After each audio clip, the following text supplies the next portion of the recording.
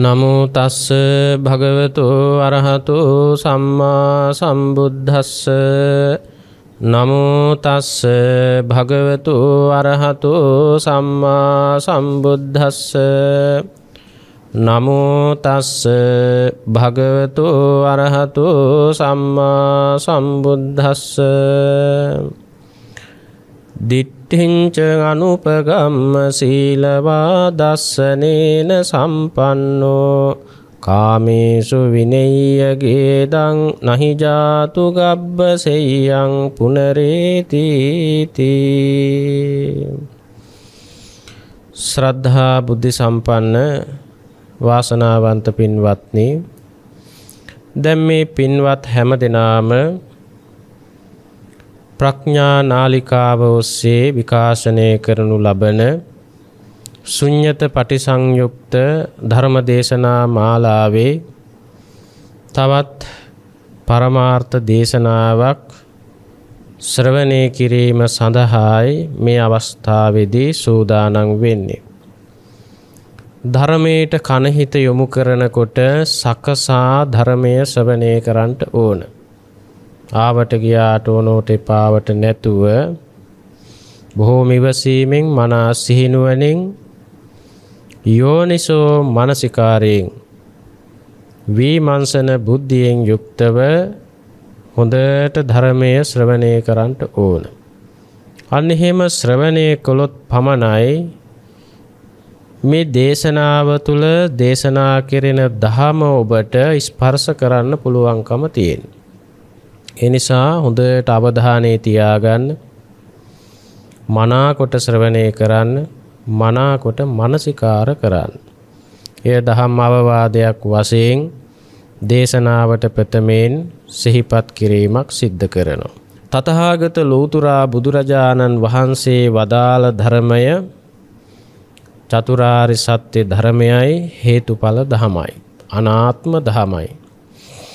එතකොට ඒ සද්ධර්මයේ තමයි අපි ශ්‍රවණය කරන්නට ඕනේ. ලෝකයාට දානය කරන්නටත් ඕනේ භාග්‍යවත් බුදුරජාණන් වහන්සේ වදාළ චතුරාර්ය සත්‍ය ධර්මයයි. ඒ ධර්මය තුලින් තමයි පින්වත්නි අපේ මේ සංසාර ගමන ජීවිතයේ සත්‍ය අවබෝධය තුලින් නිමා කරන්න පුළුවන්කම තියෙනවා.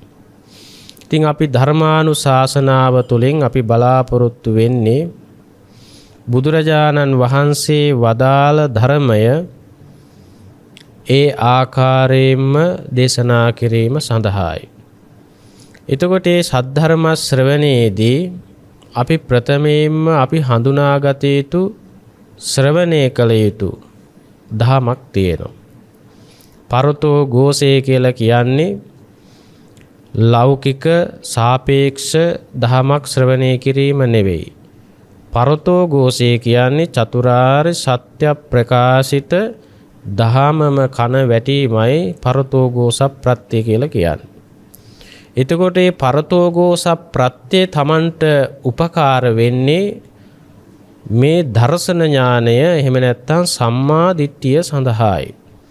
එතකොට පරතෝ ഘോഷය, එහෙම නැත්නම් ධර්ම ශ්‍රවණය සහ යෝනිසෝ මනසිකාරය, ඒ දහම ඔබ නුවණින් කල්පනා කරනකොට ඔබ තුල සම්මා දිට්ඨිය ගොඩ නැගෙන්න ඕන. ඔබ කොපමණ බණ ඇහුවත් ඔබ තුල දුක්ඛේ ඥානං, සමුදය ඥානං, නිරෝධේ ඥානං, මග්ගේ ඥානං කියන මේ සිව් නුවණ ඔබ තුල ගොඩ නැගෙන්නේ නැත්නම් ඔබ ඒ අහන ධමෙන් ඇති වැඩක් නැහැ.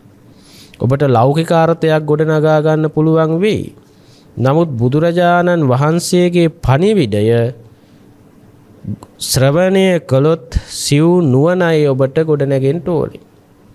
එතකොට තමයි එතන තියෙනවා පරතෝ ഘോഷය, එතන තියෙන යෝනිසෝ මනසිකාරය, එතන තියෙනවා සත්පුරුෂ ආශ්‍රය, කල්යාණ මිත්‍ර ඇසුර. කල්යාණ මිත්‍ර ආශ්‍රයෙන් සිව් සද්ධාම අහගෙන ඒ දහම යෝනිසෝ මනසිකාරය යෙදීමෙන් දුක්ඛේ ඥානං, දුක්ඛ සමුදය, නිරෝධේ, මග්ගේ ඥානං කියන මේ චතුරාර්ය සත්‍ය දර්ශනය, දර්ශන ඥානය, සත්‍ය ඥානය ඔබ තුල ගොඩ නැගුණා නම් අන්න ඒකයි මේ ධර්ම ශ්‍රවණයෙන් අපි බලාපොරොත්තු වෙන්නේ. එතකොට ඔබ ධර්ම ශ්‍රවණයෙන් ඔබ තුල ගොඩ නැගෙන්න ඕනේ මොකද්ද? චතුරාර්ය සත්‍ය දර්ශනයයි. ඒ දර්ශනය තමයි සම්මා දිට්ඨිය බවට පත් වෙන්නේ. ඒ සම්මා දිට්ඨියට පත්වීමෙන් පසුව තමයි ඔබ මේ ශාසනයේ ප්‍රතිපත්ති පුරන්නේ. ඔක තමයි බුද්ධ ශාසනයේ ක්‍රමවේදය. දර්ශන ඥානේ නැතුව ශාසනයේ කෘත්‍ය ඥානයක් ප්‍රතිපදාවක් පිළිවෙතක් ගොඩ නැගෙන්නේ නැහැ. නිවන් මඟක් අනුගමනය කරන්නට බෑ. දර්ශන ඥානයක් නැතුව, දැක්මක් නැතුව, අවබෝධයක් නැතුව. ඒක හරියට ලිපිනයක් දන්නේ නැතුව යම්කිසි ගමනක් යනවා වගේ. අපි යම්කිසි තැනකට යනවා නම් ඒ යන ආකාරය පිළිබඳව අපි දැනුවත් වෙන්න ඕන. ලිපිනයක් තියෙන්න ඕන. එයට අනුව තමයි අපි අදාළ තැනටපත් වෙන්නේ. ඉතින් ධර්ම ශ්‍රවණය කිරීම කියන්නේත් අර බුදුරජාණන් වහන්සේ වදාළ ධර්මයේ තුලින් ඔබ විමුක්තිය සොයාගෙන විමුක්තිය දකින ක්‍රමවේදය අසා දැනගෙන සිව් නුවණ පහළ කරගෙන ඒ ගමන් මාර්ගයේ ගමන් කරන්න ඕන. ඉතින් අන්න ඒ නිසා අපි ඒ සඳහා තමයි අවශ්‍ය කරන මඟ පෙන්වීම මේ දේශනා තුලින් සිද්ධ කරන්නේ. එතකොට අපි දේශනා තුලින් ඉලක්ක කරන්නේ එකම දෙයක්.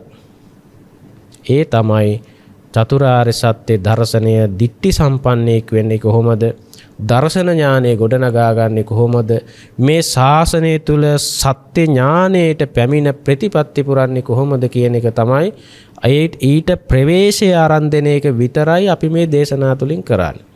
එතකොට ඒ දර්ශන ඥානයට සත්‍ය ඥානයට ඔබපත් වුනහම ඔබට මේ ශාසනයේ ප්‍රතිපත්ති පුරන්න අවශ්‍ය කරන අවබෝධය දැක්ම ගොඩ නැගෙනවා. ධර්මඥානෙ ගොඩ නැගෙනවා. ඊට පස්සේ ඔබට බය නැතුව මේ ශාසනය තුල සීල සමාධි ප්‍රඥා පූර්ණේ කරන්න, කුසල් වඩන්න, නිවන් මාර්ගය ලිපෙහෙලි කරගන්න ඔබටම හැකියාව ලැබෙනවා. ඉතින් කල්යාණ මිත්‍රයාගෙන් සද්ධර්මය අහලා ඔබ දර්ශන ඥානයටපත් වෙන්නයි ඔබ උත්සාහවත් වෙන්න ඕනේ.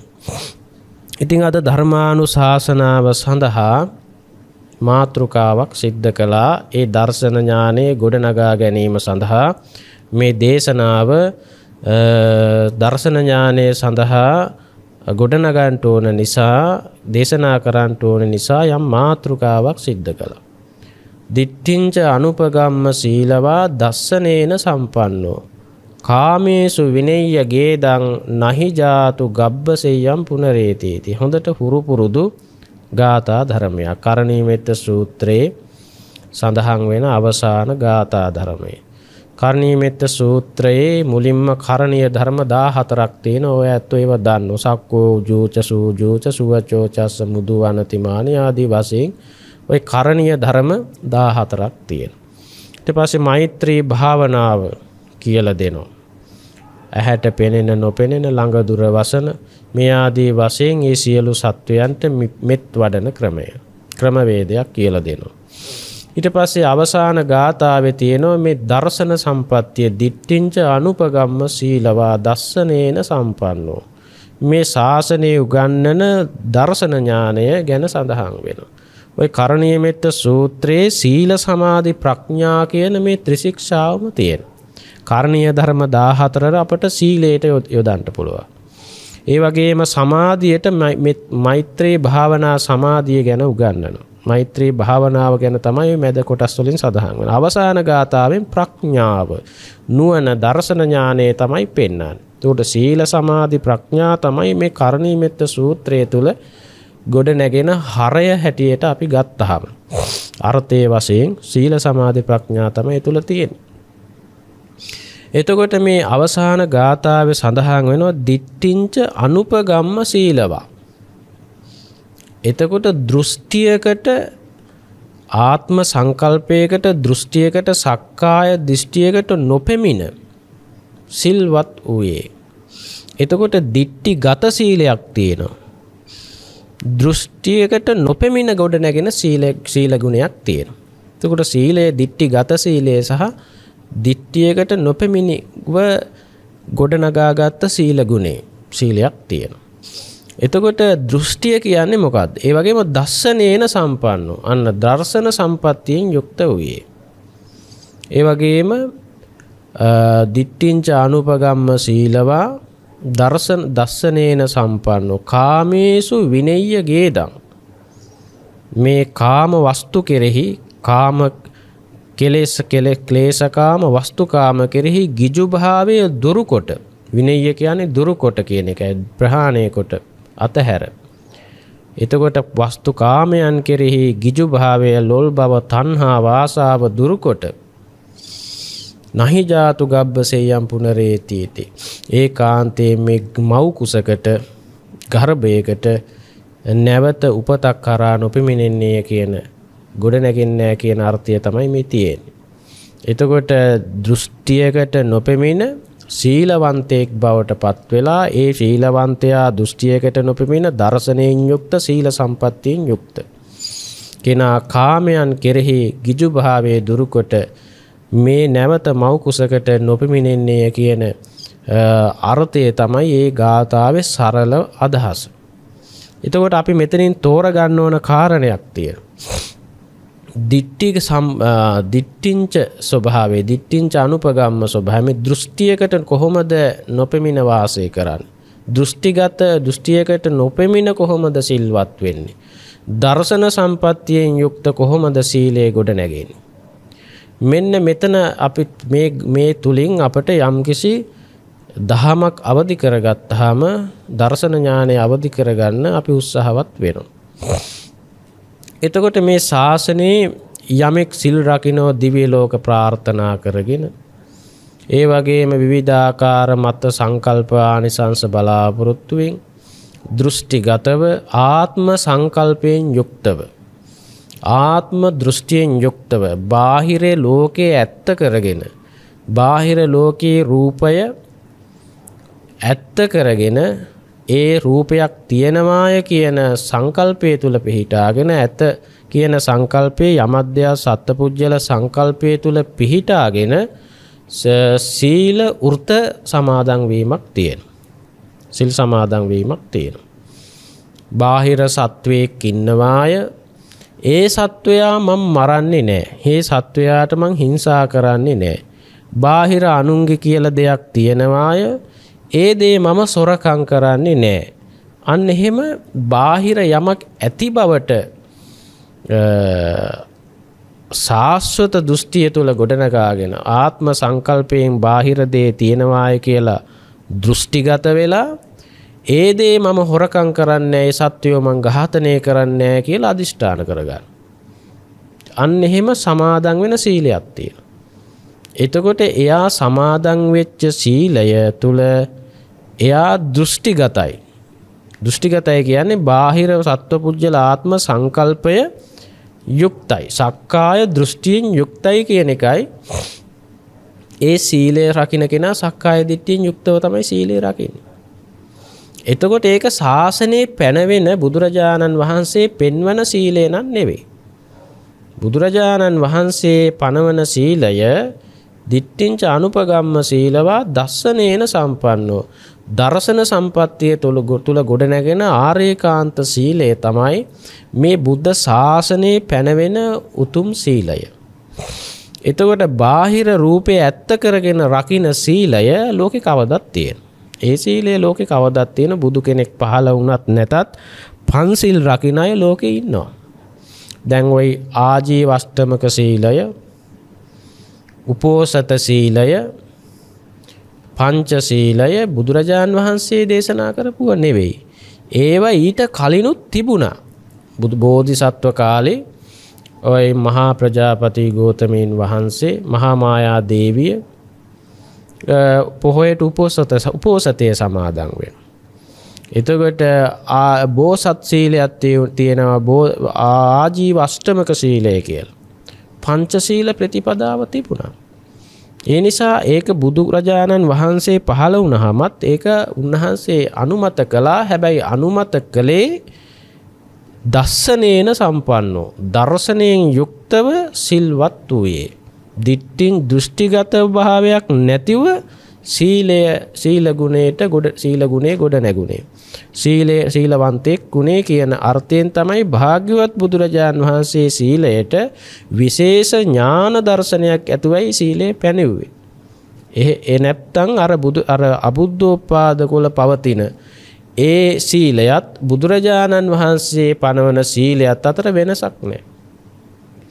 බුදුරජාණන් වහන්සේ පනවන පංචශීලය සහ අබුද්ධෝපාද කාලයේ පැනවෙන පංචශීලය අහසට පොළොව තරම් වෙනස්.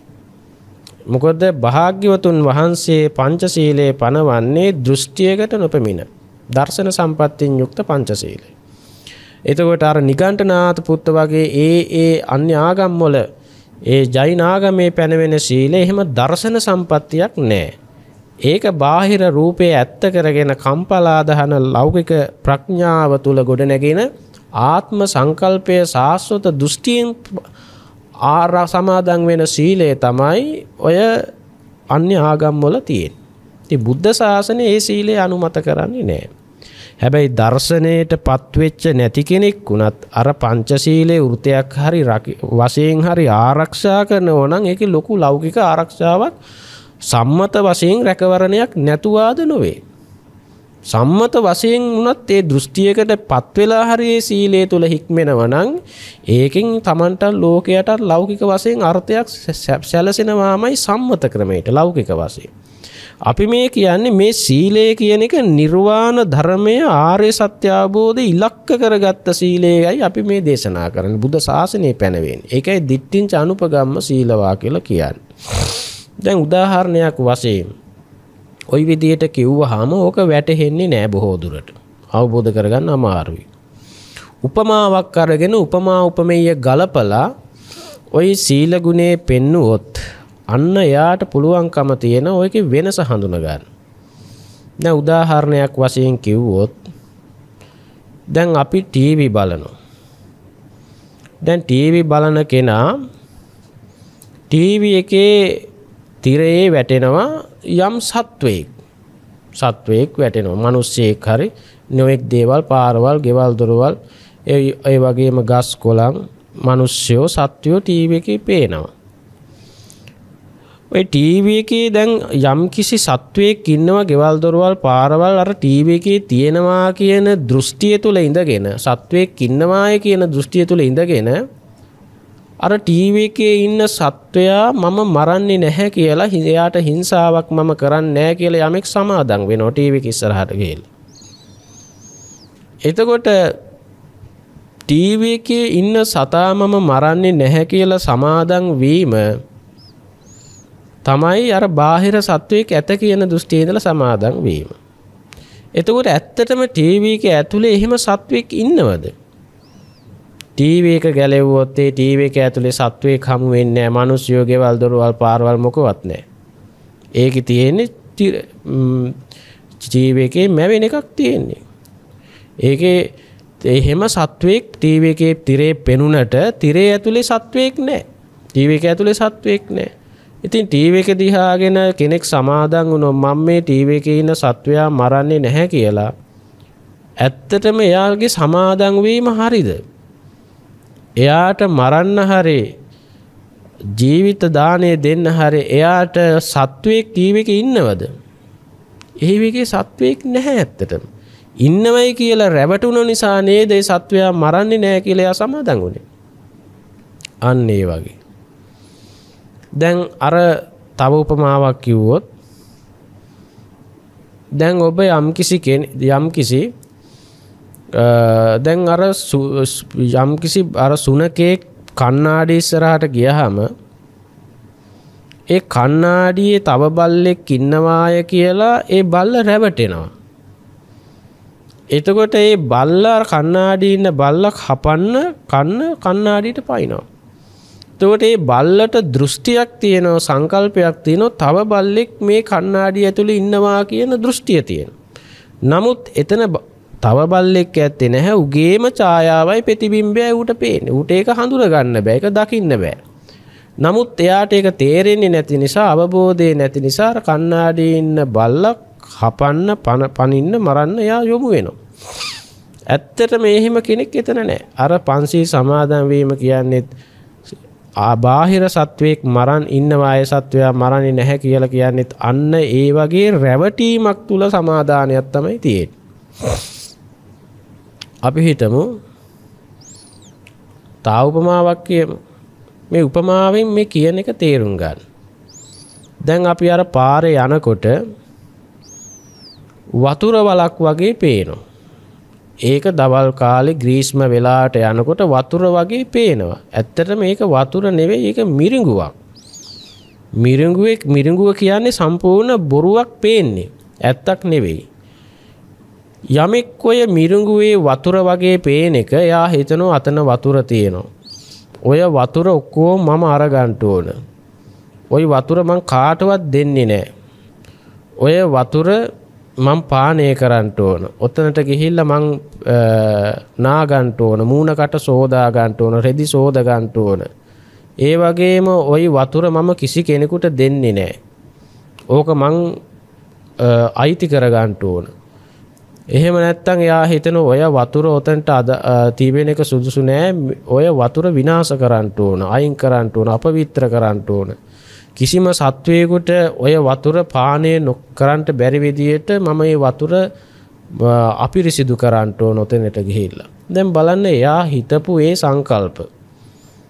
දැන් එයා හිතපු ඒ සංකල්ප අර වතුර ඇත කියන දෘෂ්ටියට සාපේක්ෂව තමයි ඒ වතුර ගැන එයාට ඒ විදියට කල්පනා වුණේ. වතුර තියෙයි කියලා හිතාගෙන. දැන් එතන මිරිඟුවේ වතුර නැත්තම් ස්වභාවයෙන්ම යථාර්ථයේ වතුර වගේ පේන එකක් නම් අර එයා හිතපු සංකල්ප වලට මොකද කියන්න තියෙන්නේ? ඒ හිතපු සංකල්ප මත ඒ සිතිවිලි ඔක්කොම බොරු නේද? වතුර නැති තැන වතුර තියෙයි කියලා හිතාගෙන හිතපු සංකල්ප තියෙනවා. අන්න බලන්නේ සංකල්පිත ඔක්කොම නිෂ්ප්‍රභා වෙනවා. එහෙම නැත්නම් ඒ ඔක්කොම අහෝසි වෙනවා. මොකද එතන වතුර තියෙයි කියලා තමයි යා හිතලා තියෙන්නේ. ඒ හිතපු ওই සිටිවිලි ඒ සංකල්ප ඔක්කොම යාට බොරුවක් වෙනවා අන්තිමට.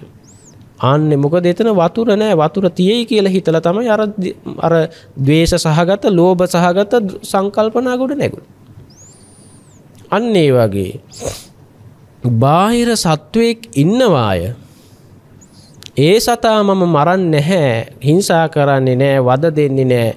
එයාට ඊර්ෂ්‍යා කරන්නේ නැහැ, එයා විවේචනය කරන්නේ නැහැ, එයාට හානියක් මම කරන්නේ නැහැ කියලා. එයාට මං උදව් කරන්න ඕන, එයා විනාශ කරන්න ඕන කියලා යමෙක් එවැනි ද්වේෂ සහගත, ලෝභ සහගත සංකල්පනා ගොඩනැගෙන්නේ මොකක් නිසාද? බාහිරින් සත්වයක් එයාට යමක් දෙයක් සත්පුජ්‍යල සංඥාව තියෙන නිසායි. බාහිර සත්වයක් තියෙන ඉන්න නිසා තමයි ඉන්නවා කියලා හිතාගෙන ඒ දෘෂ්ටියට, සාස්වත දෘෂ්ටියට ගිහිල්ලා තමයි ඒ සතා මම ඝාතනය කරන්නේ කියලා පාණාතිපාතා වේරමණී සික්ඛාපදං සමාදියාමි කියලා සමාදන් වෙනවා. එතකොට එයාට බාහිර සත්වයක් ඉන්නවා, එවැනි ඉන්නව බවට දෘෂ්ටියක් තියෙනවා. ඒ දෘෂ්ටියේ ඉඳගෙන ඒ සතා මරන්නේ කියලා සමාදන් වුණා. සමාදන් වීම තමයි දෘෂ්ටිගත සීලය. අර ඒක හරියට අර මිරිඟුවේ වතුර කෙරෙහි ලෝභ සහගත, ද්වේෂ සහගත සිතිවිලි හිතුවා වගේ. ටීවී එක ඉස්සරහට ගිහිල්ලා ටීවී එකේ ඉන්න සතා මම මරන්නේ නැහැ කියලා සමාදන් වුණා හා සමානයි බාහිර සත්වයක් ඉන්නවා ඒ සතා මම මරන්නේ නැහැ කියලා සමාදන් වීම. ඒ තරම් ඒ සීලය දිට්ඨිගතයි. සාස්වත දෘෂ්ටියෙන් යුක්ත ඒකට සීල වෘත කියලායි සඳහන් වෙන්නේ. බුදුරජාණන් වහන්සේ වදාළ ඒකට සීලබ්බත පරාමාස කියලායි සඳහන්. එතකොට ඒ සීලය අර සක්කාය දෘෂ්ටිය තුල පැනවෙන සීලයක් හැටියට තමයි ධර්මයේ සඳහන් වෙන්නේ. අන්න බලන්න. එතකොට නිවැරදි ඒක බුදුරජාණන් වහන්සේ පනවපු සීලයනේ. ඒක තමයි ජෛනාගමේ තියෙන සීලය. දැන් බලන්න බුද්ධ ශාසනයේ සඳහන් වෙන සීලයේද ඔබ පංච සීලයේද ඔබ ආරක්ෂා කළේ, සමාදන් වුණේ ජෛනාගමේ පංච සීලයේද? බුද්ධාගමේ බුදුරජාණන් වහන්සේ පැන වූ පංච සීලයේද ඔබ සමාදන් වෙලා තියෙන්නේ? එහෙම නැත්නම් අර ජෛනාගමේ තියෙන පංච සීලයේද? ඒක ඔබ තුලින් ප්‍රශ්න කරලා අහලා දැනගන්න.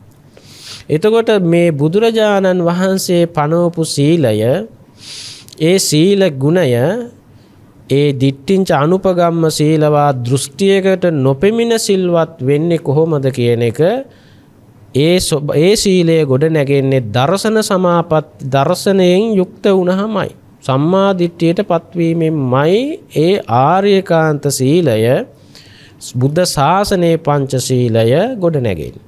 අන්න එතන අපි පැහැදිලිව තේරුම් ගන්න. එතකොට ඒක සම්මා දිට්ඨියෙන් යුක්ත සීලයක්. අරක මිච්ඡා දෘෂ්ටියෙන් යුක්ත සීලයක්. එතකොට අන්න මේ විදිහටත් අපිට මේක වෙන් කරන්න පුළුවන්. දැන් එතකොට මේ දර්ශනය ගැන අපි ඉස්සෙල්ලාම දැනගන්න ඕන.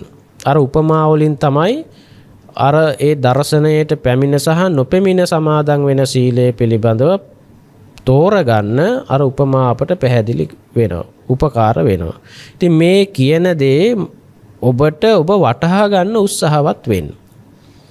අවබෝධ කරගන්න උත්සාහවත් වෙන්නේ. ඒක අපි අපේ ශක්ති පමණෙන් අපට දැනෙන මට්ටමින් තමයි අපි මේ වචනය භාවිතා කරමින් ඒ අර්ථය ඉස්මතු කරන්න අපි මේ උත්සාහවත් වෙන්නේ. ඒ උත්සාහය තුළ මම මේ කියන්න ඕන දේ මේ වචන වලින් අල්ලන්න එපා. මේ කියන දේ ඔබට දැනෙන මට්ටමින් ගන්න. ඔබට මේ කියන්නේ මෙන්න මේකයි කියන එක ඔබට අහගෙන ඉන්නකොට ඔබට දැනෙන එකක් ඒක.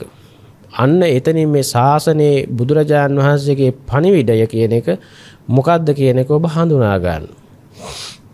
එතකොට ඔබ තෝරගන්න ඕනේ මේ දිට්ඨිගත සීලය සහ දෘෂ්ටියකට නොපෙමිණි සමාදන් වෙන සීලය.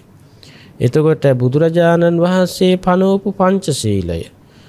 එතකොට ජෛනාගමේ පනවන පංචශීලය. මේ පංචශීලයේ හැබැයි සීලයේ වශයෙන් ගත්තාම දෙකම එකයි. පාණාතිපාතා වේරමණී සික්ඛාපදං සමාදියාමි කියලා තමයි ජෛනාගමේ සමාදන් වෙන්නේ. බුදුරජාණන් වහන්සේගේ ශ්‍රාවකයාත් ඒකත් එයත් සමාදන් වෙන්නේ පාණාතිපාතා වේරමණී සික්ඛාපදං සමාදියාමි කියලා. හැබැයි ওই දෙන්නාගේම සමාදන් වීම එක්කෙනෙක් දිට්ඨිගතයි බාහිර රූපේ ඇත්ත කරගෙන එයා සමාදන් වෙන්නේ. අර ශාසනයේ ආර්ය ශ්‍රාවකයා පංචශීලයේ සමාදන් වෙන්නේ දිට්ඨිංච අනුපගම්ම සීලවත් දර්ශනයෙන් යුක්තයි බාහිර රූපේ ඇත්ත කරගෙන නෙවෙයි. එයා ඒ සක්කාය දෘෂ්ටියකට නොපෙමින දෘෂ්ටිගත භාවයක් නැතුව දර්ශනයෙන් යුක්තව එයා සමාදන් වෙන්නේ. අන්නේ වෙනස තමයි මේ කියන්න උත්සාහවත් වෙන්නේ. එතකොට අපිට මෙතන දර්ශන ඥානය පෙන්වන්න වෙනවා. දර්ශන ඥානය පෙන්වනකොට අපට අපි මේ ආයතන 6 නැමැති ජීවිතය ගැන මේ ආරම්මණයන් තුලින් තමයි මේ සත්‍ය ගවේෂණය කරන්නේ. අරමුණේ සත්‍ය දකින්නේ. මේ අරමුණත් එක්ක ගොඩ නැගෙන ලෝකයක් තියෙනවා. රූපාරම්මන, සද්ධාරම්මන, ගන්ධාරම්මන, රසාරම්මන, පොට්ටබ්බාරම්මන, ධම්මාරම්මන කියලා මේ අරමුණු 6ක් තියෙනවා. මේ අරමුණු 6 අපට කොටස් 4කට බෙදන්න පුළුවන්, ගන්න පුළුවන්. දිට්ඨ, සුත, මුත, විඤ්ඤාත කියලා. දිට්ඨ දැකීමක් තියෙනවා, ඇසීමක් තියෙනවා. ගන්ධ සුවඳ දැනීම, රස දැනීම, පහස දැනීම මේ තුනම මුත කියලා ගන්නවා. මනසට සිතිවිල්ලක් දැනෙන එක, අරමුණක් දැනෙන එක, දැනගන්න එක, හිතින් දැනගන්න එක විඤ්ඤාත කියලා කියනවා. එතකොට ඇහැට රූපයක් පේනකොට ඔය ඇත්ත දන්නව මෙතන ස්කන්ධ ධාතු ආයතන වැය වෙලා, නාම රූප වැය වෙලා, එහෙම නැත්නම් පංචස්කන්ධය ස්කන්ධ වැය වෙලා, චිත්තසයිසික රූප වැය වෙලා තමයි මේ දැකීම කියන දිට්ඨ කියන ධර්මතාවය ගොඩ නැගෙන්නේ කියන එක ඔය ඇත්ත දන්නවා. එතකොට ශබ්දයක් ඇහෙනකොට කන ශබ්දයක් රූපයට යනවා.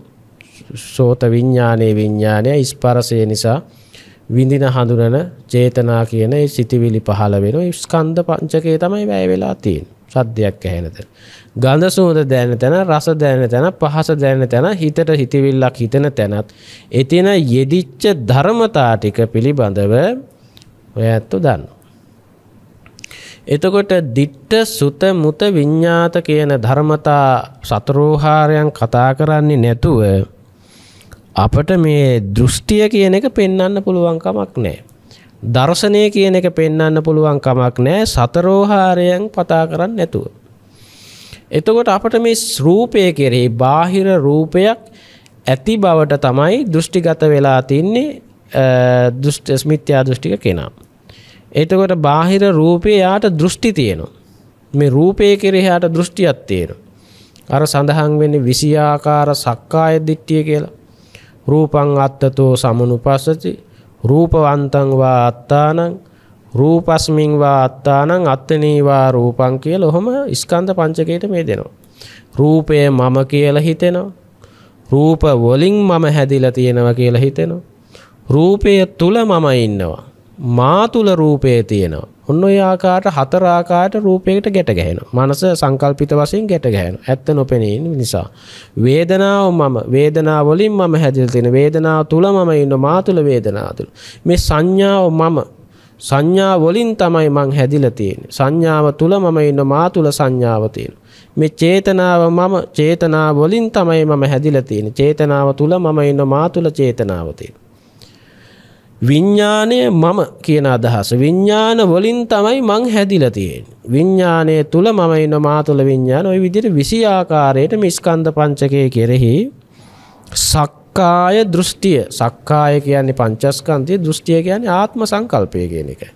එතකොට මම කියන මගේ ආත්මය කියන ඒ දෘෂ්ටිය සංකල්පිතයේ මඤ්ඤණාව තමයි සක්කාය දෘෂ්ටිය කියලා කියන්නේ. තවත් අර්ථයකට ගත්තොත් අපි හිතමු අම්මා, තාත්තා, අහස, පොළව, ඉර, හඳ, පුටුව, ඩෙස් එක. එතකොට මේ සෑම ඕනම දෙයක නමක් ගත්තත් ඒත් මම කියන එකයි අර නම ප්‍රඥාත්‍යයි දෙකම එකයි. මම කියන සක්කාය දිට්ඨිය අපිට ප්‍රඥාත්‍ය වලුත් පෙන්වන්න පුළුවන්. අපි හිතමු මේසය. මේසය කියන අර්ථය සක්කාය දෘෂ්ටිය තුල පැනවෙන්නේ. සත්පුජ්‍යල ආත්ම යමක් දෙයක් කියලා පැනවෙන ස්වභාවය. එතකොට මේසේ කිව්වත් මම කියන එකම තමයි කියලා තියෙන්නේ. එතකොට ප්‍රඥාත්ති යමක් දෙයක් සත්පුජ්‍යල වශයෙන් ආත්මනීය හැඟීමක් මඤ්ඤණාවක් සංකල්පිතයක් මනසේ පැනවෙනවා නම් ආන්න ඒ පැනවීම තමයි සක්කාය දෘෂ්ටිය කියලා කියන්නේ. එතකොට මේ සක්කාය දෘෂ්ටිය කෙනෙක් තුල දුරු වෙන්න නම් එයා මෙතන සත්පුජ්‍යල ආත්ම යමක් දෙයක් කියලා හමු වෙන එක ඒ මඤ්ඤණාව ඒ සංකල්පිතයේ බොරුවක් කියන එක තමන්ට ඥාණයට හසු වෙන්න ඕන. ඥාණයට අවදි වෙන්න ඕන. ඒ දැනීමට අවදි වුණොත් තමයි මේ සංකල්පිතය වැරදි බවට දෘෂ්ටියක් බවට තමන්ට වැටෙන්නේ. අන්න එතකොට තමයි සක්කාය දිට්ඨිය දැක්කොත් තමයි දේ දෘෂ්ටිය වැරදි බව අවබෝධ වීමම තමයි දෘෂ්ටිය ප්‍රහාණය. දෘෂ්ටිය වැරදි බව තේරුම් ගත්තා. අන්න එතකොට සීලබ්බත පරාමාසයත් ඒකම දුර වෙනවා. විචිකිච්ඡාවත් දුර වෙලා යනවා. බුදුරජාණන් තුනුරුවන් කෙරේ විචිකිච්ඡාව නැති වෙලා ධර්මයේ කෙරේ විචිකිච්ඡාව නැති වෙනවා. ඒ දර්ශනයටපත් වුණා. ඉතින් කොහොමද එතෙන්ටපත් වෙන්නේ? කොහොමද ඒක තේරුම් ගන්න? අවබෝධ කරගන්න. අන්න ඒක තමයි අහගන්න ඕනේ. ඒක තමයි වැදගත් වෙන්නේ. ඒ ටික ශ්‍රවණය කිරීමෙන් තමයි ඔබ ඔබේ ජීවිතය තුළ දිට්ඨිංචානුපගම්ම චීලවා දෘෂ්ටියකට නොපෙමින දර්ශනයෙන් යුක්ත සීලය ඔබ තුල ගොඩ නැගෙන්නේ. අන්න එතකොට ඔබ ආර්ය ශ්‍රාවකයෙක් බවට පත් වෙන්නේ. දර්ශන භූමියට පත් වෙන්නේ. සත්‍ය ඥානයට පත් වෙන්නේ. අන්නේ දහම අසා දැන ගැනීමෙන් සහ ඒ වගේම යෝනිසෝ මනසිකාරය යෙදීමෙන්. දැන් උදාහරණයක් වශයෙන් ගත්තොත් දැන් අපි හිතමු අපට ශබ්දයක් ඇහෙනකොට ශබ්දය ඇහෙන්නේ කොහොමද? කනත් ශබ්දයක් සෝත විඥානයත් නිසා එතන ගොඩ නැගෙන චෛසික ධර්ම, ශබ්ද සංඥාව, ශබ්ද සංචේතනාව ඒ ස්කන්ධ පංචකයේ වැයවීම නිසා තමයි සුත කියන ධර්මතාවය ගොඩ නැගෙන්නේ. එතකොට ඒ ශබ්ද සංඥාවක් තමයි ඔබට ගොඩ නැගෙන්නේ. එතකොට ඒ ශබ්ද සංඥාව අපි හිතමු යම් කිසි ශබ්දයක්.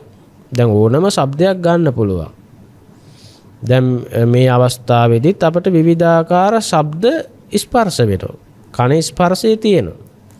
විවිධ ශබ්ද අපට කනට ඇහෙනවා. දැන් එතකොට අපි උදාහරණයක් වශයෙන් ගත්තොත් අපි හිතමු ඝන්ටාරයක ශබ්දයක් කනට ඇහෙනවා කියලා. පන්සලේ ඝන්ටාරේ ශබ්දය කනට ඇවිල්ලා වැදුනහම ඒ ශබ්ද සංඥාව තමයි එතන ගොඩ නැගෙන්නේ. ශබ්ද සංඥාව. ඒ ශබ්ද සංඥාව අපට ඇහුනේ කොහොමද? දැනුනේ කොහොමද? අර ස්කන්ධ පංචකයේ වැය වෙලා ශබ්ද සංඥාව තමයි අපට ඇහුනේ. එතකොට මේ සංඥාව කියන එකට අවධානය යොමු වුණාම අර කනස් ශබ්දයක් සෝත විඥානයත් යෙදිලා ප්‍රත්‍ය වෙලා තමයි සංඥාව කියන එක ගොඩ නැගෙන්නේ. ඒ සංඥාවට තමයි විතර්ක කරනවා අපි. ඒ සංඥාව කනට ඇහුණ ගමම්ම අපි ෂණිකව සිහි කරන්නේ අපේ අතීතයේ. බලන්න ඔබ කනට ශබ්දයක් ඇවිල්ලා සෝත ප්‍රසාදයේ ගැටුණ ගමම්ම ශබ්ද සංඥාවට ඔබ විතර්ක කරනකොට ඔබ ශබ්ද සංඥාව මොකක්ද කියලා ඔබ හොයන්නේ ඔබේ අතීත ආවර්ජනයට යන්නේ ඔබ. අතීත ආවර්ජනයට කර ගිය ගමම්ම පෙර සංඥාව කියන්නේ ශබ්දෙට ඔබ දීලා තිබුණු වර්ණය සහ හැඩය සහ ප්‍රඥප්තිය තමයි අවදි වෙන්නේ. ඒ ශබ්දයට ඔබ හිතනකොට අතීත ආරම්මණයට යනකොට පෙර සංඥාවෙන් ඒ ශබ්දයට අදාළ හැඩය, ඒ ශබ්දයට අදාළ වර්ණය, ඒ ශබ්ද සංඥාවට අදාළ ප්‍රඥප්තිය නම පෙර දැනුමෙන් තමයි පෙර සංඥාවෙන් ෂණිකව මනසට අරමුණු වෙනවා. එතකොට ඇහුනේ ශබ්දයක්. ඒ ශබ්දය ඇති වෙලා එතෙම නිරුද්ධයි. දැන් ඒ ශබ්දයට ඔබ හිතලා ඔබ මනසට ගොඩ නැගුණේ රූපය මොකද්ද? මනෝ රූපය, ඝණ්ඨාරයක්. දැන් ඝණ්ඨාරයේ හැඩය පේනවා, වර්ණය පේනවා. ඊට පස්සේ මේ ඝණ්ඨාරය ගැන රූප සංඥා ගොඩ නැගෙන ඝණ්ඨාරයේ සද්ද සංඥාව මනසට මතක් වෙනවා. ඝණ්ඨාරය ගැන ගන්ධය, රසය, ඝණ්ඨාර ස්පර්ශය, තදබොප් ස්වභාවය මනසට දැනෙනවා. අර ඝණ්ඨාරයේ ඒ ශබ්දයත් එක්ක ශබ්දයේ තියෙන පංචකාමයේම සංඥා වෙනවා. ශබ්දයේ තුල තියෙන පංචකාමයේම මනසින් තමයි හදාගන්නේ. සංකල්පනා කරලා සංඥා ජාලයක් තියෙන්නේ. ඒ සංඥා එක පිට ඒ සංඥා ගුලියක් එතන ගොඩ නැගෙන්නේ. ඒ හිතේ වේගෙට සංඥා සමුදායක් ෂණිකව ඔබට ඝණ්ඨාරයේ වර්ණය හැඩයේ සංඥා වෙනවා, ඝණ්ඨාරයේ ශබ්දයේ සංඥා වෙනවා, ඝණ්ඨාරයේ තියෙන ස්පර්ශයේ තද ස්වභාවයේ සංඥා වෙනවා, ඝණ්ඨාරයේ තියෙන තැන ඒ පසුබිම වටපිටාව ඒ පිළිබඳව තොරතුරු චෝන්තියක් නැතුව මනසේ මතුවෙන්න ගන්නවා.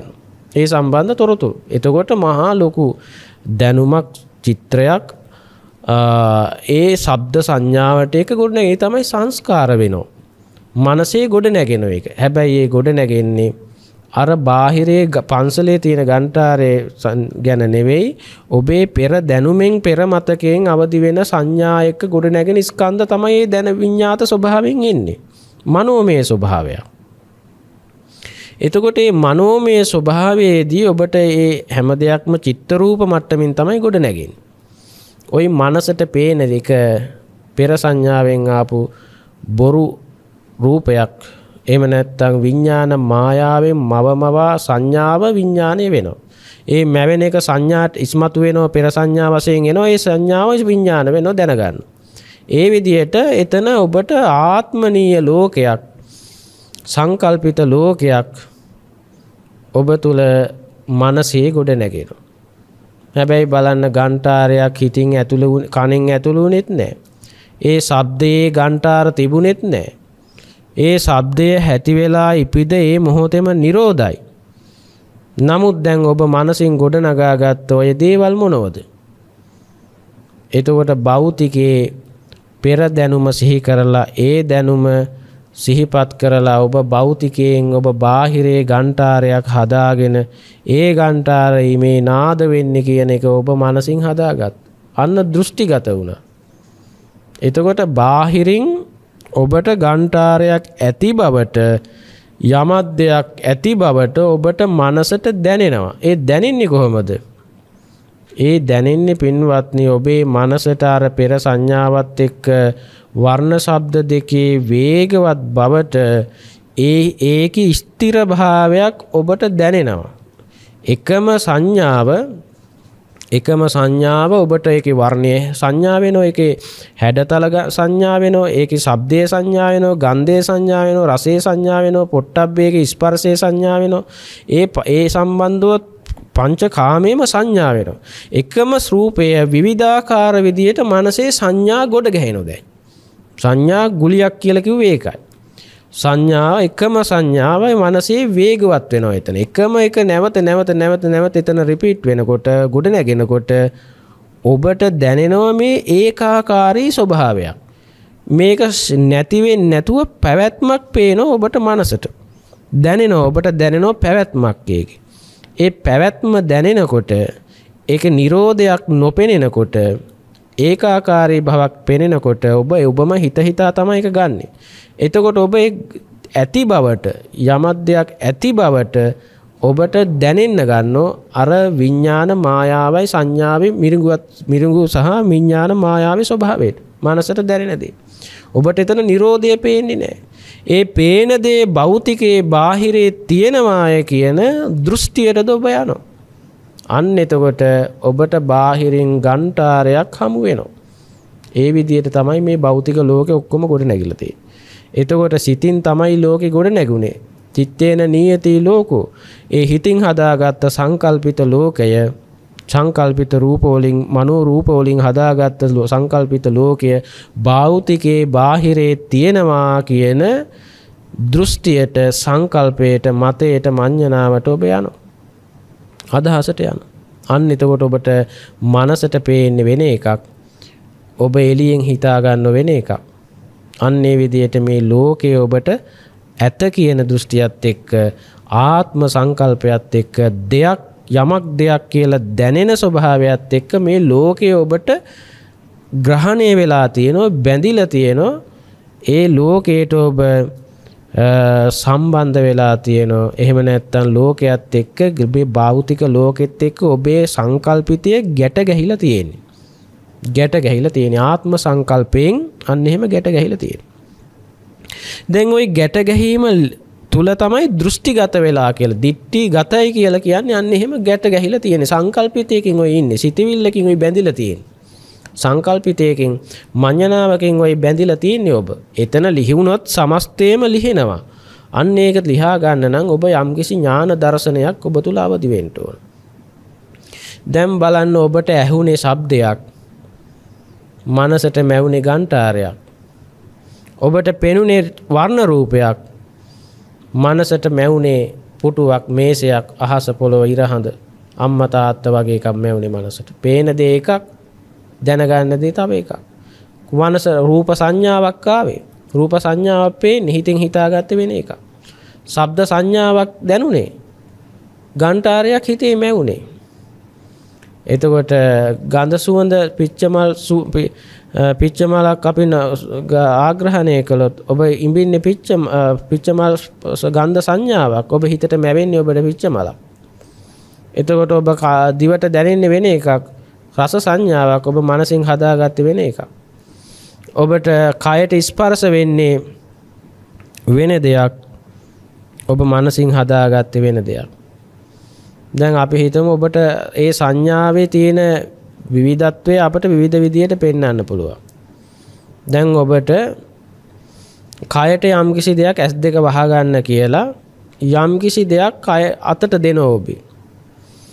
ඔබට දෙනවා අපි හිතමු ඔබට දෙනවා රුපියල් 5000 කොලයකුයි ඒ කොලේ විදියටම සකස් කරගත්ත තව කොලයකුයි. එතකොට දැන් ඔබට අතට දුන්නට පස්සේ ඔබේ කොලේ ස්පර්ශ කරනවා. ස්පර්ශ කරාම ඔබට ඒ මුදල් කොලයක් එහෙම නැත්නම් මුදලක් කියන එක ඔබට සංඥා වෙනවා ස්පර්ශ වුණාම. නමුත් ඔබට දීලා තියෙන්නේ half sheet කොලයක්. ඔබ හිතාගෙන ඉන්නවා මේ දුන්නේ සල්ලි කොලයක් කියලා. එතකොට ඔබට අතේ තියෙන්නේ half sheet කොලයක්. මනසින් හදාගත්තේ 100 කොලයක් හරි 5000 කොලයක් හරි 1000 කොලයක් හරි තමයි හිතින් හදාගත්තේ. S2 ඇරලා බලනකොට අර 5000 කොලයක්වත් 100 කොලයක්වත් 1000 කොලයක්වත් නෙවෙයි නිකන් සුදු පාට half sheet කොලයක්. එතකොට බලන්න හිතින් හිතාගත්ත දේ වෙන එකක් කයට දැනුනේ වෙන එකක්. එතකොට ස්පර්ශ වෙන දේ වෙන එකක්. ඒක පෙන්වුවේ උදාහරණේ පෙන්වුවේ මේ මනෝමය තත්වයේ වෙනම කෝණයක වෙනම ගොඩ අවස්ථාවකින් ගොඩ නැගෙන එකක් කියන එකයි කයට ස්පර්ශ වෙන දේ නෙවෙයි මනසේ ගොඩ නැගෙන්නේ කියන එකයි ඒක ඒ උදාහරණේ පෙන්වුවේ. එහෙම පටලැවුණු අවස්ථා අපට ඕන තරම් තියෙනවා. සමහරක් වෙලාවට එක පාට කරුවලේ ඇවිදින ගමන් කකුලේ පටලැවෙනවා කඹයක්. ලණුවක් පැටලෙනවා. අපි එක පාට බය වෙලා උඩ පැනලා දුවනෝ මේ සර්පෙක් පැටලෙවුණා කියලා. කඹයක් ස්පර්ශ වෙලා තියෙන්නේ. නමුත් හිතට සංඥාව දුන්නේ සර්පෙක් කියන අදහස. එතකොට බලන්න අපි ගිහ ලයිට් එක දාලා බලනකොට ඒක කඹ කෑල්ලක්. එතකොට බලන්න ස්පර්ශ වෙච්ච එක වෙන එකක්. හිතින් හිතාගත්ත දේ වෙන එකක්. අන්න බලන්න ඒකයි මේ වෙනස පෙන්වන්න තමයි අපි උත්සාහවත් වෙන්නේ. කකුලට ස්පර්ශ වුණේ කඹ කෑල්ලක්. නමුත් මනසින් හදාගත්තේ සර්පෙක් කියන අදහස. සමහර වෙලාවට ඒ සංඥා දෙක අනිත් පැත්තටත් යන්න පුළුවන්. සර්පෙක් ඇත්තටම ස්පර්ශ වෙලා තියෙන්නේ. එතකොට නමුත් මනසට කඹ කෑල්ලක් ලන්නක් කියන ලණු කෑල්ලක් කියන අදහස ගොඩ නැගුණොත් අර සමම් බය වෙන්නේ නැහැ. ඒ සංඥා වෙනස් වෙනවා. එතකොට S2 අරලා බැලුවාම ඇත්තටම සර්පෙක් වෙනවා. අන්න එතකොට බලන්න ඒ හිත කයට ඒ සංඥාවෙන් විකෘති වෙන ස්වභාවය වෙනස් වෙන ස්වභාවය පෙන්වන්න මේ උපමාව පෙන්නුවේ. එතකොට දැන් බලන්න ස්පර්ශ වෙන පංචායතනයන්ට ස්පර්ශ වෙන සංඥා මට්ටම එක අවස්ථාවක් මනසින් හදාගත්ත දැනගන්න අවස්ථාව වෙන අවස්ථාවක්. මෙන්න මේ අවස්ථා දෙක පැහැදිලිව තේරුම් ගන්න ඕන. එතකොට බලන්න ඒ මනසින් හදාගත්ත දේ අපි බාහිරේ තියෙනවා කියන දේ තමයි අපි දෘෂ්ටිගත වෙනවා කියලා කියන්නේ. දැන් ඇහැට පේන්නේ සංඥාවක්. හිතින් ඒ රූප සංඥාව මම දැනගන්නවා දැන් පුටුව කියලා. දැන් මං අර ඇහැට පේන රූපයක් දිහා මම බලනවා. එතකොට ඒක ඒ රූපෙ දිහා බැලුවාම රූප සංඥාවයි මට පේන්නේ. ඒ සංඥාවට මම හිතනකොට මට හිතට දැනෙන්නේ පුටුවක් කියලා. එතකොට දැන් පුටුව කියන්නේ නැහැ පුටුව කියලා. ඇහැ කියන්නේත් නැහැ පුටුව කියලා. එතකොට චක්කු විඥානය කියන්නේත් නැහැ. ඒ රූප සංඥා මට්ටමක් තියෙන්නේ. ඒ සංඥාවට මම අතීතාවර්ජනය කරාම මට පුටුව කියන අදහස තමයි මනසට දැනෙන්නේ. එතකොට මනසින් පුටුව කියලා හදාගත්තේ මං අර පෙර සංඥාව පෙර මතකය සහ වර්ණ ශබ්ද දෙකේ වේගවත් භාවයට මනසින් පෙර මතකය තමයි අවදි කරගත්තේ. හිතින් තමයි එතකොට පුටුව කියන එක මට බාහිර ඇහැ දැනගත්තෙත් නෑ පුටුව කියලා. පුටුව දන්නෙත් නෑ පුටුව කිව්වෙත් නෑ පුටුව කියලා. එතකොට මනසින් මමයි ඇතුලින් ප්‍රඥප්ති කළේ සම්මත කරගත්තේ මඤ්ඤණා කරගත්තේ සංකල්පිතයක් හදාගත්තේ මම කියන පුටුව කියන අදහස මම හදාගත්තේ මනෝමයෙන්.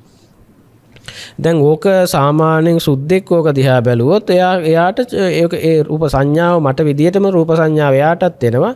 එයාගේ මනසේ හැදෙන්නේ චයා කියලා. එතකොට මම පුටුව කියලා දැනගන්නවා. එයා චයා කියලා දැනගන්නවා. එතකොට බලන්න මනසේ එයාගේ අතීතයේ සංඥාව උනේ චයා කියන අදහස. මට අතීත සංඥාව උනේ පුටුව කියන අදහස. දැන් දෙමළ කෙනෙක් හිටියනම් දමිළ කෙනෙක් එයා දැනගන්න එයාගේ භාෂාව එයාගේ සංඥාව ඒ සංඥාවට එයා ඇතුලින් දීපු ශබ්දය සහ හැඩය සහ ප්‍රඥප්තිය වෙනස් වෙනවා. එතකොට මනසින් දැනගන්න තැන අර දකින්න දේ නෙවෙයි දැනගන්නේ කියන එක අපි තේරුම් ගන්න ඕන. එතකොට දකින්නේ එකක් මනසින් දැනගන්නේ වෙන එකක් නේ. අහන්නේ වෙන එකක් මනසින් දැනගන්නේ වෙන එකක්. නාසයෙන් දැනගන්න එකක් මනසින් දැනගන්න වෙන එකක්. දිවෙන් දැනගන්න වෙන එකක් මනසින් දැනගන්න වෙන එකක්. කයට දැනෙන්නේ වෙන එකක්. ඒ දැනෙන දේ හිතා ගන්නකොට වෙන එකක්. මනෝමය ස්වභාවය. එතකොට මනසින් හදාගත්ත ඒ මනෝරූපයෙන් හදාගත්ත පුටුව කියන අදහස එළියේ තියෙනවා කියලා අර එළියේ රූපෙට ඒ සංකල්පිතේ ගැට ගන්න. මනසින් හදාගත්තේ සංකල්පනාව පුටුව කියන ප්‍රඥප්තිය අර එළියේ තියෙන හැඩයට වර්ණයට සම්මත කරගන්නවා. ඒකට ගැට ගහ ගන්නවා. එළියේ පුටුවක් පැන. එතකොට එළියේ පුටුවක් තියෙනවාය කියන අදහස මට ගොඩ නැගෙනවා. අන්න එතකොට මම දෘෂ්ටිගත වුණා. එතකොට සක්කාය දිට්ඨියට ගියා. දැන් එළියේ පුටුවක් මට හමුුනේත් නෑ. මනෝමයෙන් පෙර සංඥාවෙන් අවදුනා මිසක් එතන පුටුවකුත් නෑ. පුටුවක් නැති තැන දෙයක් ඇති බවට මනසේ සංකල්පනාවක් මඤ්ඤණාවක් ගොඩ නැගුණා. අන්න ඒක තමයි දෘෂ්ටිගත වෙනවා කියලා කියන්නේ. එතකොට මම සංකල්පනා වෙනවා දැන් මට එළියේ පුටුවක් තියෙනවා. ওই පුටුව මම අරගෙන යන්න ඕන. ওই පුටුවේ මම කඩලා බිඳලා දාන්න ඕන ওই පුටුව. ওই පුටුවේ මෙච්චර වටිනවා. දැන් එළියේ පුටුවක් තියෙනවායි කියලා හිතාගෙන පුටුව ගැන විවිධාකාර ලෝභ සංකල්පන, ද්වේෂ සංකල්පන, ওই නොඑක් විදිහේ සංකල්පනාවන් සාස්වත දෘෂ්ටියේ ඉඳගෙන සංකල්පනා කරන්න පුළුවන් එළියේ පුටුවක් තියෙනවා කියලා හිතාගෙන. ඔය පුටුව මම කඩන්නේ බින්දින්නේ නැහැ කියලා සමාදන් වුණොත්. ඔය පුටුව මම සොරකම් කරන්න ඕන. කියලා එහෙම සංකල්පනා කළොත් අන්න ඒකයි දිට්ඨිගතයි කියලා කියන්නේ. අන්න ඒ වගේ තමයි එළියෙන් යමක් දෙයක් සත්පුජ්‍යල වශයෙන් සංකල්පිතේ ගොඩ නැගෙන්නේ. නමුත් අරක මනෝමයෙන් තමයි ගොඩ නැගුණේ. මනෝමය තුලත් දැන් එතකොට ඔබ දිට්ඨිගත නොවන වෙනකොට දස්සන සම්පත්තියෙන් වෙනකොට මොකද වෙන්නේ?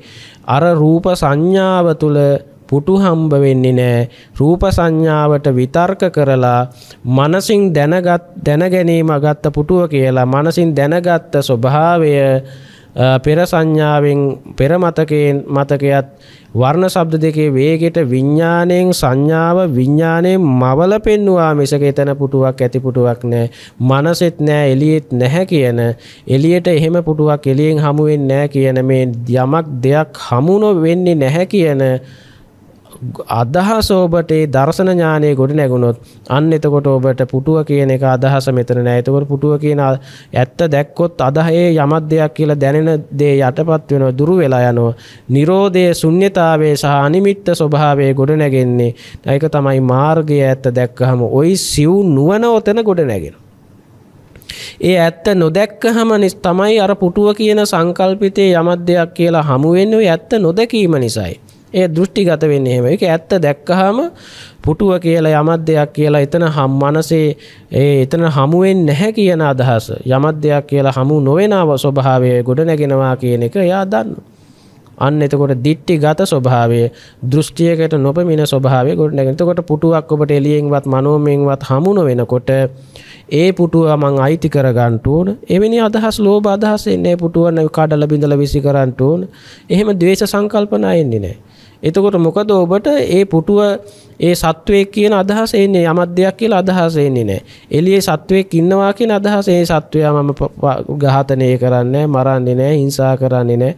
ඒ කියලා එහෙම පානාත් එහෙම සමාදම් වෙන්න අවශ්‍ය නැහැ. මොකද එවැනි සත්වයක් හමු වෙන්නේ නැහැ. අන්න ඒකයි කියන්නේ. එයාට ටීවී එකේ දිහා බලාගෙන ඉන්නකොට ටීවී එකේ යම සත්පුජ්‍යලයෝ නැහැ කියලා එයා අවබෝධ වුණොත් එයා ටීවී එක ඉස්සරහා ගිහලා සමාදම් වෙන්නේ නැහැ. මිරිඟුවේ වතුර නැහැ කියලා ඔබ අවබෝධ කරගත්තොත් මිරිඟුව පස්සේ දුවන්නේ නැහැ. ඒ වගේ ඔබ පුටුවක් එළියෙන්වත් බාහිරින්වත් මනෝමයෙන්වත් හමු නොවෙනකොට ඔබ පුටුවක් ගැන හිතන එක ලෝභ ද්වේෂ මෝහ සංකල්පනා කොට නැගින්නේ. අන්න ඒක ඔබට ඒක සිහිනයක්. ඔබ ඒ දකින්නේ ඔබට පුටුව කියලා අදහස කොට නැගෙනවා. විඥාණයෙන් දැනගන්න පෙර මතකයෙන් දැනගන්න. ඒ මතකයෙන් දැනගන්න එක ඔබට සිහිනයක් හා සමානයි. ඔබ දකින්නේ හීනයක්, ඔබ දකින්නේ මිරිඟුවක්, ඔබ දකින්නේ බොරුවක්, ඔබ දකින්නේ මායාවක් කියන එක ඔබ තුලින්ම ඔබට ප්‍රත්‍යක්ෂ වුණොත් ඒ මායාව මිරිඟුව පස්සේ ඔබ අදහන්න විශ්වාස කරන්න යන්නේ ඔබ ඒක අතහරිනවා. අන්න එතකොට ඔබ ප්‍රාණඝාතයෙන් වළකිනෝ ඒ දර්ශන ඥාණයට ඔබට ප්‍රාණඝාත කරන්න සත්වය හම්බ වෙන්නේ සොරකම් කරන්න වැරදි කාම සේවනයේ දෙන්න බොරු කියන්න මද්ද්‍රව්‍ය ඔබට කිසි දෙයක් හමු වෙන්නේ නැහැ. යමක් දෙයක් හැටියට අරමුණේ සිත බල ගැන්වෙන්නේ නැතුව යනවා. අරමුණේ ඔබ උපේක්ෂා සහගත වෙනවා. අරමුණේ ඔබේ ආත්ම සංකල්පයේ දිය වෙලා යනවා. ඔබ යමක් දෙයක් කියලා ඔබට දැනෙන්නේ අරමුණේ වටිනාකම ඔබට දැනෙන්නේ නැහැ. අරමුණේ වටිනාකම සිඳිලා යනකොට ආත්ම සංකල්පයේ ගෙවෙනකොට කෙලෙස් ගෙවෙනකොට ඒ සංකල්පිතය එළී යමක් දෙයක් ඇති බවට ගොඩ නැගෙන සංකල්පිතයේ බොරුවක් කියලා ඔබටම ඔබේ හිත ඔබටම ඔප්පු වෙනකොට ඔබට මේක තහවුරු වෙනකොට වැටහෙනකොට අවබෝධ වෙනකොට ඔබ ඒ අරමුණේ සිත බල ගැන්වෙන එක ඔබට නතර වෙනවා. ඔබ සංකතය අபிසංස්කරණය කරමින් නැවත නැවත අරමුණ ලුහු බඳින එක ඔබගේ නතර වෙලා ඔබ අරමුණ අතහැරෙනවා. ඔබ උපේක්ෂා සහගත වෙනවා. උපේක්ෂා සහගත වෙනකොට ඔබේ ඒ දැක්මට ඔබගේ කය සංවර වෙනවා, වචනේ සංවර වෙනවා, සීල ගුණේ පිහිටනවා. අන්න දිට්ඨිංච අනුපගම්ම සීලවා. අන්න ශාසනයේ උගන්වන සීලය. දැන් එතකොට ඔබ සමාදන් වුණත් සමාදන් නොවුණත් ඔබ සිල්වත්. ඔබේ කාය වචන දෙකේ දැක්මට සංවරයි. ඔබ අමුතුවෙන් සිල් සමාදන් වුණත් සිල් සමාදන් වෙන්නත් පුළුවන්. ඕනනම් නොවි සිල් සමාදන් සීලේ පිහිටන්නත් පුළුවන්. එතකොට සීලය කියන එක දැක්මට ඔබ තුල ධර්මතාවයක් වෙනවා. එතකොට අන්න ඒකයි මේ ශාසනයේ පනවන ආරේකාන්ත සීලය. අන්නේ සීලේ සීල ගුණේ තමයි බුදුරජාණන් වහන්සේ වදාළ සීල ගුණේ. එතකොට බාහිර යමක් දෙයක් ඇති බවට සංකල්පනා කරමින් ඔබ තුල ගොඩ නැගෙන ඒ සීලය ඒ දිට්ඨිගත සීලය. දිට්ඨිංච අනුපගම්ම සීලවා දස්සනේන සම්පන්නෝ. අන්න දෘෂ්ටියකට නොපෙමින දර්ශනයෙන් යුක්තව සීල්වත් වෙන්න කාමයන්ගේ ගිජු භාවය දුරුකොට අන්න වාසය කරනකොට මේ මව් කුසකට යා යලි පැමිණෙන්නේ නැහැ. අන්න ඒ කෙනා පහනක් නිවිල යන්න වගේ ආකාශේව සකුන්තානං අහසින් ගමන් කරපු කුරුල්ලෙකුට පාර හිටින්නේ නැහැ. පහනක් නිවිල යන්නේ යම්සේද අන්න ඒ වගේ ඒ ආර්යයන් වහන්සේලා පහනක් නිවෙන්න වගේ නිවිල යනවා. ඉතින් අන්න ඒක තමයි මේ ශාසන බ්‍රහ්මචර්යාව. අන්නේ දර්ශන ඥානය ගොඩ නැගුණට පස්සේ ආන්න ඊට පස්සේ සීල ගුණය වඩනවා. එයා සමාධිමත් වෙනවා. එයා ප්‍රඥාව වැඩෙනවා. අන්න එතකොට ශාසන ප්‍රතිපදාව ගොඩ නැගෙනවා. සත්‍ය ඥානයෙන් පස්සේ කෘත්‍ය ඥානය පැන වෙනවා. ප්‍රතිපදාව පැන වෙනවා. අන්නේ ප්‍රතිපදාව තුල එයා ශීඝ්‍ර වේගෙන් වැඩෙනවා. සතර ඉරියව්වෙම එයාගේ මාර්ගයේ වැඩෙනවා. එදිනෙදා ජීවිතේ මොන දේවල් කරත් මොන රැකී ආරක්ෂා කළත් එයා තුල මාර්ගයේ වැඩෙනවා. මාර්ගය තුල එයා මෙනකොට යා කොයියම් මොහොතක හරි මේ ධර්මයේ 100% යමක් දෙයක් නැති බවට ප්‍රත්‍යක්ෂ කරලා සව් කෙලෙසුන් නසා අමා මහ නිවන සාක්ෂාත් කරලා නිර්වාණ ධාතුව අවබෝධ කරගන්න.